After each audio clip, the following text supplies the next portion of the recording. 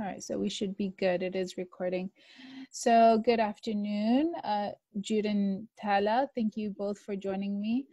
Today, we're going to go over some census work. It's the last day of Teacher Appreciation Week, and I know the New Jersey Census did a whole education week. So I wanted to kind of take this opportunity and sit down and chat with you guys about the census. If you guys can give me a brief overview of who you are, what you do, and just talk to me a little bit about yourself.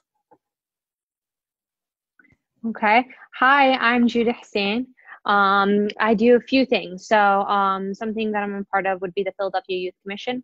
It's an advisory group underneath the mayor's office that advises the mayor surrounding issues that involve anything youth related. So we stand by no decision about youth without youth. I'm also a student at LaSalle University, approaching my senior year. So just huge youth advocate. So that really truly defines me. Yeah, super proud of you, Jude. Thank you for the awesome work that you are doing. And I'm just going to chime in. Triple major coming up, right? Triple major coming your way. Yeah. So that's really great. What are your majors, Jude, again? So I am a philosophy major, politics major, and an economics major. But my focus is politics. Amazing. Good stuff. Thank you. Tada, go ahead. So my name is Tala Ismail. I'm the Civic Engagement Coordinator at PAC currently.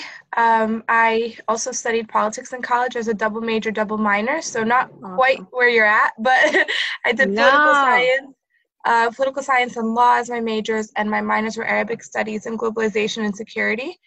And inshallah, law school this fall. Yeah, August. That's exciting. Yeah. That's super exciting. Yeah. So I'm so super proud of both of you guys for all the things that you are doing, and giving so much hope to the youth and really striving to move our community towards, a brighter future, inshallah. So thank you both for all that you do. We are going to push forward and talk a little bit about the census. This is a brief clip. It's less than 2 minutes, and I know that I have a lot of visual learners in my classrooms. I always like to sprinkle in some videos. So we're going to just watch this, and we'll chat about it in a minute.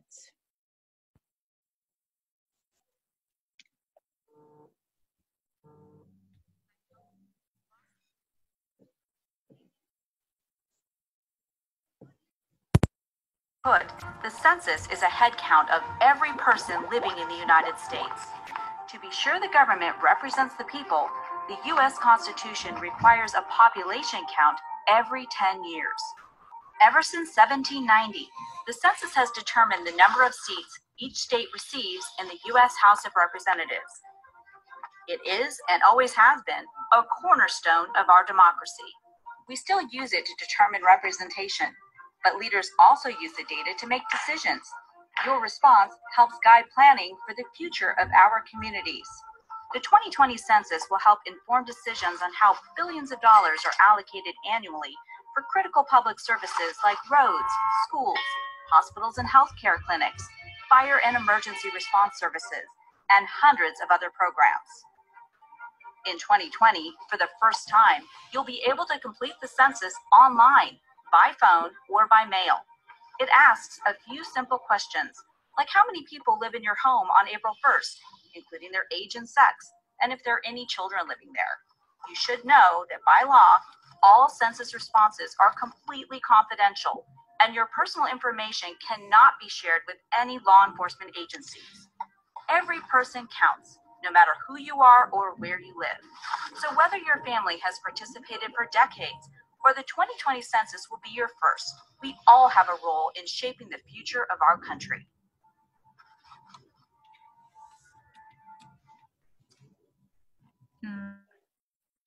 Census or some factors of the census.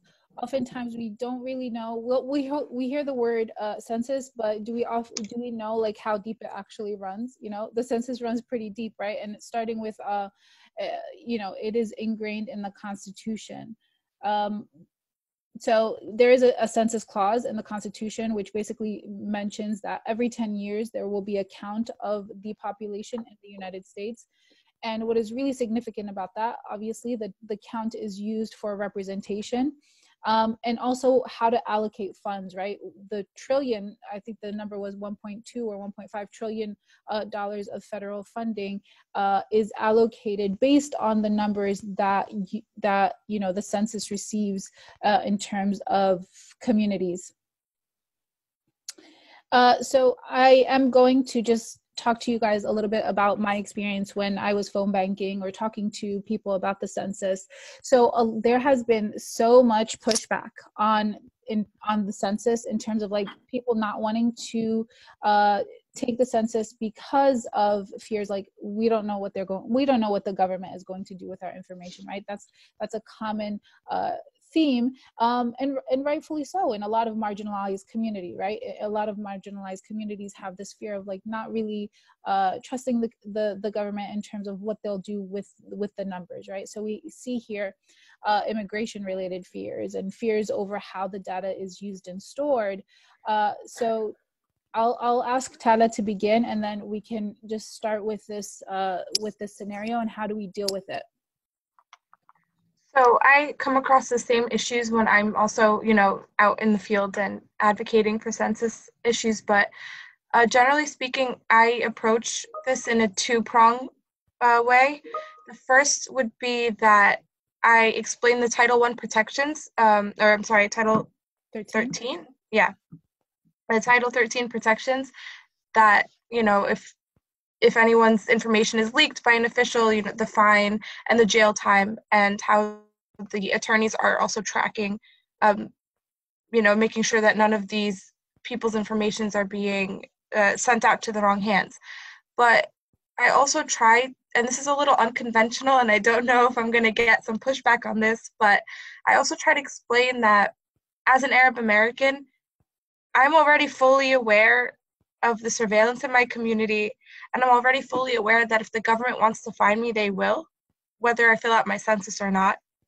So I try to explain that because I'm also an EMT, for example, I'll say things like, okay, I ride in a town once a week and I go through the community and I can tell the demographics of an area that I work in just by working one night a week.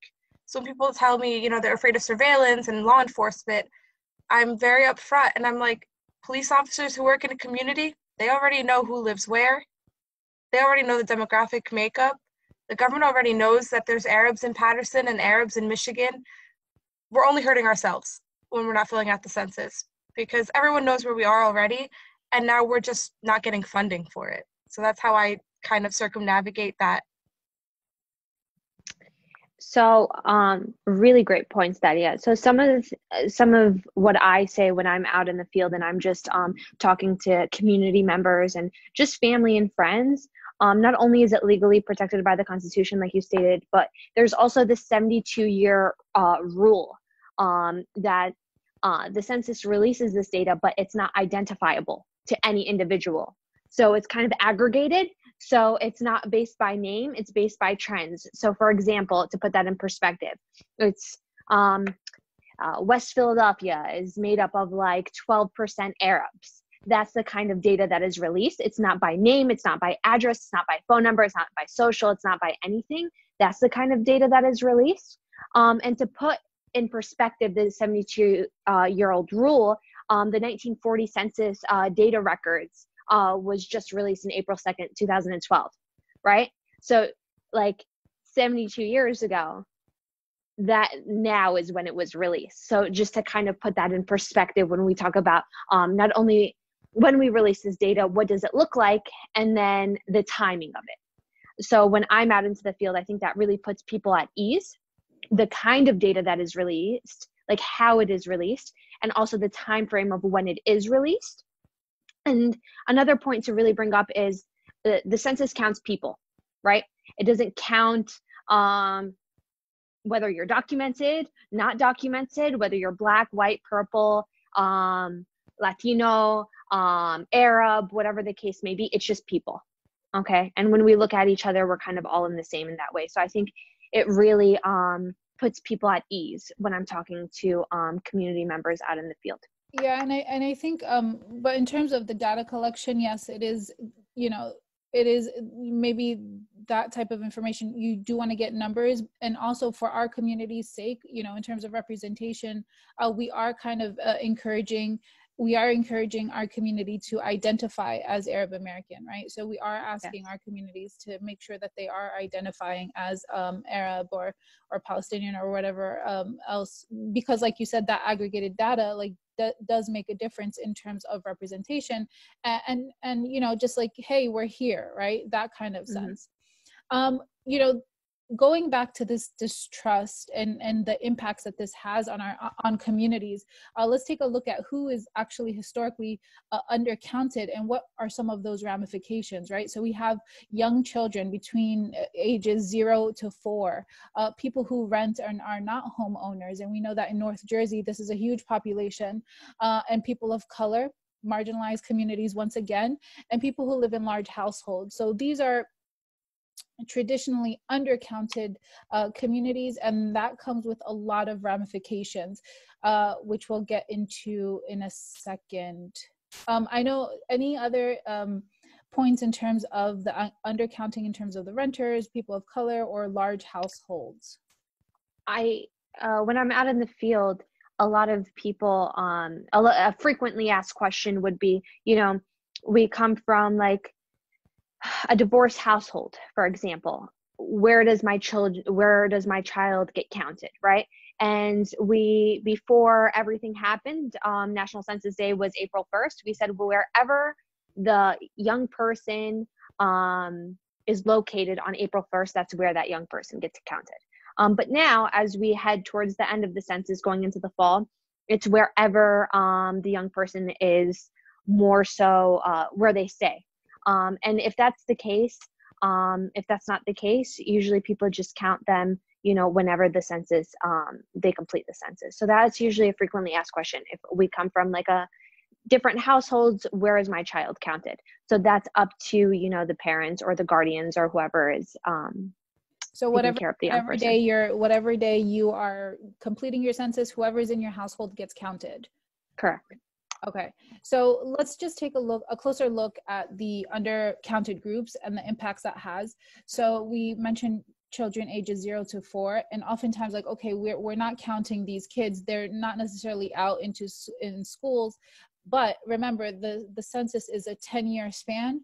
So let's say I have a 1-month-old who's not in school, and I'm not really thinking long term, but when that baby hits 5 years old and I start looking into education programs, that's really where I'm going to feel it, right? So although they're not in school now, what you do today will impact the resources this child, this baby, this 0-month-old baby will have when they enter school, right? In terms of Head Start, in terms of like the resources that the education, you know, the districts in your community receive in terms of resources, right? So resources like Head Start, pre-K, kindergarten, elementary schools, all of that funding is impacted by the census. And I cannot emphasize this enough, because I am just such a proponent of quality education. And when we are leaving money at the table, we are leaving such vital access to resources. So please, please, please make sure you count the babies,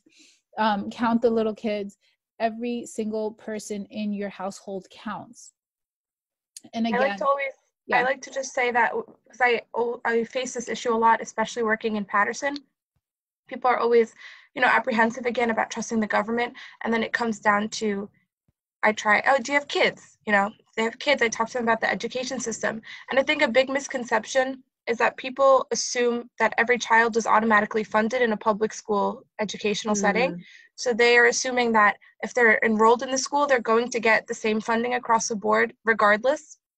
And I always have to explain that in 2010, Patterson had a 40% response rate for children.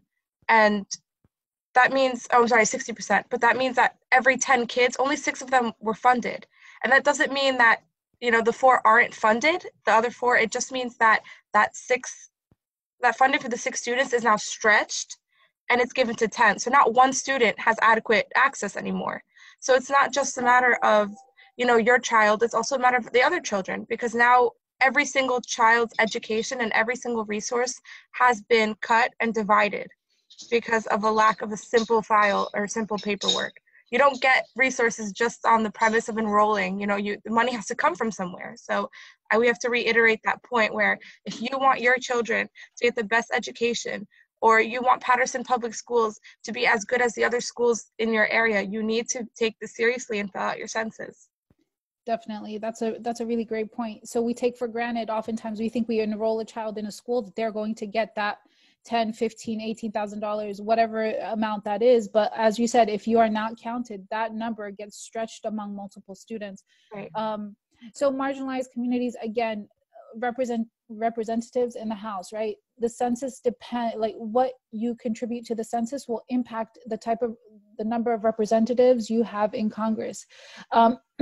And we know with everything that's happening in the world today, what's happening with our politics, that representation matters, right? Because if you don't have representation, if you don't have representatives who care about your issues, then, it's really hard to maneuver in this world without having a voice, right? And so when you're not contributing to the census, you're basically silencing yourself and you're silencing your community.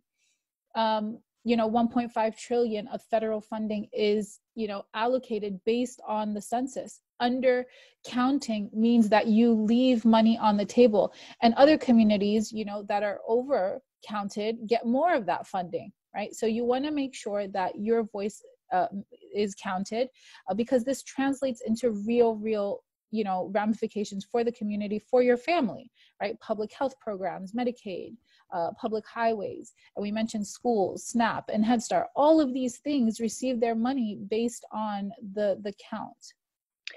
To interject on that point, it's also used to analyze and predict trends, business trends. So economically, where is the demand? Where are the people? So where small business owners decide to open up, where exactly they decide to open up. I think that's really important, especially when we talk about allowing our communities to thrive and to be successful on an economic level. So I think that's a really important point to point out. Yeah, for sure. And especially since we're going through, the ramifications of the pandemic now. And then they're talking about the long haul of economic recovery, right? So having these numbers and making decisions based on the numbers and trends, as you mentioned, is vital as well, both for potential business owners and where people invest and develop. And just to piggyback off of the pandemic idea, I think now more than ever, we're seeing the overt need for census funding. Communities are devastated by COVID-19, and it's really hitting minority communities disproportionately, at a disproportionate rate. And that's for a number of reasons, but it's primarily because of socioeconomic and lack of resources. So the census, people are kind of overlooking the census. They're thinking, right, okay, I have bigger issues to worry about right now, which I totally understand because life is very stressful.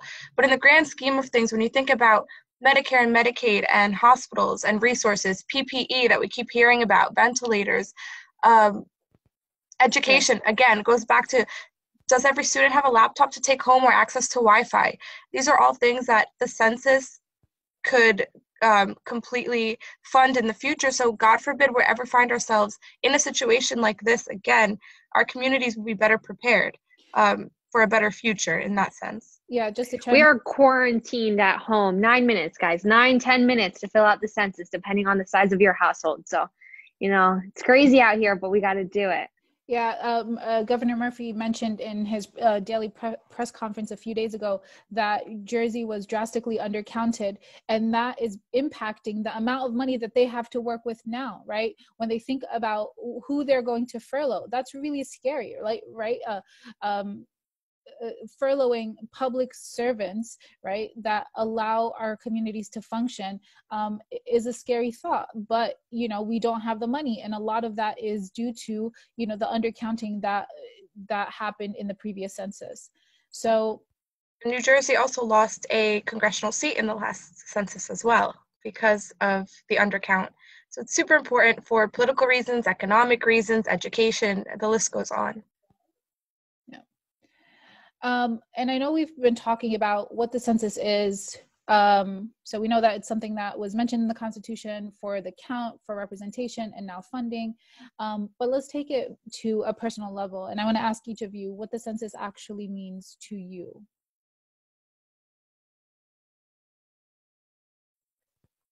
So I can go first. I serve as chairman of jobs and economics for the Philadelphia Youth Commission, and personally, as a youth advocate, and as a minority youth advocate, right, as a Palestinian American, the census means a little bit more to me when it comes to education, allowing young minority leaders to really get quality education, because we see in all across the nation, not just Pennsylvania, Philadelphia specifically, but all across, we see a broken education system, and that's just the reality of it. And on a second note, it also means the economic prosperity that we can gain if we really truly understand what the census means. So we've stated throughout this conversation multiple times how the census can impact our communities through local businesses and the benefits that we gain, but also, like, as a young person, being able to be in a thriving community with access to different opportunities, I think is really important. And coming from a very diverse community, ethnically and now locally, I think it's just really important that we give, the future leaders a chance to be able to have quality opportunities. Thanks, Jude. Yeah, I agree. I was actually going to talk more about education and opportunity, because I think it's so important that young minds have the resources they need to succeed. But I guess since she covered that very eloquently, I will go into a more selfish and personal reason, which is identity. I think it's as simple as identity for me. For the first time ever, we can actually write in on our census our ethnic backgrounds. So instead of checking other and leaving it at that, or checking off white, and knowing fully well that I don't feel like I belong as a white person in this country, I think it's so great that I get to reclaim my identity for the first time ever. I get to write Palestinian in that box, and I get to see that Palestinians are being counted. And if enough of us do that, who knows what can happen? Who knows if the next census Palestinian will be its own category, or if resources will be available in Arabic just because there's enough Palestinians. And politicians will take stances that kind of align themselves with our cause because they know we have voting power. So for me, it's a big deal in terms of identity, in terms of representation, and just feeling like I finally belong in the American landscape. Yeah, I think that's very well put, I think, for both of you guys. I'm wearing my Arab American shirt, my Arab American 2020. I'm wearing Pali Roots. I feel left out. I should have put my Pali Roots on. So this is actually from I believe it's the You'll Count Me In initiative. So the census, definitely, I'm just going to echo what you both, you both are a representation of what our future looks like. You both are so bright and have so much to offer to the community, and it makes my heart so full. And I think that's exactly what the census means. It means that we are now finding our place in this country, right? Although we've been here, but we are ingrained, and we are part of the fabric of this nation, and we want to claim what, we want to make a stance with identifying as Arab American, right? It's okay to be fully American and okay to be fully Arab, right? We're both of those things, and that's okay. I know when I was growing up, you had that kind of like identity crisis. It's like, where do I belong, here or there? But no, we belong in both places, and that's okay. Claiming identity, and also equitable resources, right, and opportunities, because I think that is the foundation of any successful society. Providing that quality education. And I really hope that our communities do take part in the census and do identify, and so that we do have resources available for young people like yourselves and the generations to come to contribute to the society, and to just make a stand that we are here, right? So I want to thank you both for joining me today and having this conversation. I think it was inspirational. You both are my inspiration and my heroes, so thank you. You're going to make me cry. Thank you so much for having me. I appreciate it. Thank you. Before we leave, I just want to chime in, how can you complete the census? Just so if anyone doesn't know, somebody want to take that away for us? So there are 3 ways. For the first time ever, you can actually respond online via 2020census.gov, and you can call that number on the screen. If you go online, you can also find numbers for different languages. So if you want to call in Arabic, go for it. Over 10 languages. Yeah, over 10 languages, which is pretty awesome too. That's the first time that's happened. The online form is also available in Arabic. So if that's what you're looking for, go for that as well. And you can always mail back the questionnaire that was sent to you by mail. That would be standard snail mail, no postage needed, just fold it up and put it back. And you can also email me at tsmail@pacusa.org or text the PAC hotline at, I don't have this number memorized, so stand by,